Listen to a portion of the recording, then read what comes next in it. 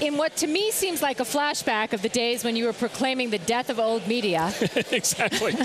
You are proclaiming the demise of traditional retail and the retail chains. Categories of retail. That's exactly right. Not general purpose retailers, not Walmart, but category-specific retailers. Category-specific retailers in areas like books, obviously Borders having gone under, video games, consumer electronics, clothes, shoes, and accessories. And the reason is because twofold. Number one, consumers are now used to shopping online. They weren't 10 years ago. They are today. And then two is there's this new generation of what we call e-commerce 2.0 companies. Companies like Fab and Zulily and Warby Parker and Bonobos that are much more sophisticated, provide a much more compelling shopping experience, especially for normal consumers.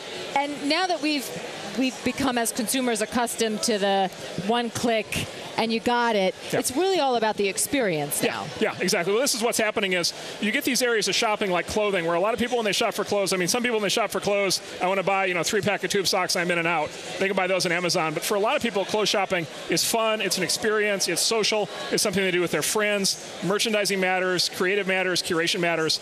And the best of these new e-commerce startups are very good at that. They're very good at making shopping online just as much fun as shopping in the real world. And consumers are responding. These companies are growing incredibly quickly. So you said the chains, the category-specific retail chains, are much closer to going under than you think. Well, so this is the thing with retail. Retail is inherently highly levered because you have this huge fixed cost of the real estate and then all the fixed cost of the inventory. Right? And so they're like banks. They're levered. And so when you have a relatively small decline in revenue, you can go bankrupt very quickly. You actually have this thing that happens where you can actually be driven into bankruptcy fast because the banks that finance the inventory can pull the credit. And JCPenney was on the verge of this a little while ago. Sears was on the verge of this a little while ago. You can actually have a run on a retailer. And so we think what's going to happen is some of these categories is online will take away 10 or 20% of revenue, and then all of a sudden the chains will go bankrupt, and then the online companies will be able to take 80% of the market. And that's why we're so bullish on these as investments.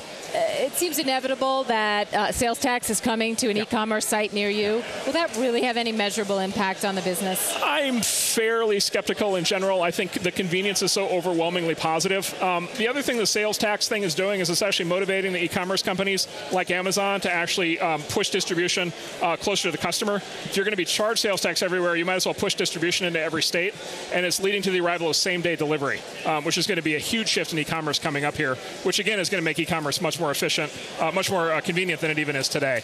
So it may even spur some innovation or accelerate some. I think the retailers who have been lobbying for internet sales tax are probably going to end up regretting it because it is going to cause the expectation to be same-day delivery, possibly even same-hour delivery.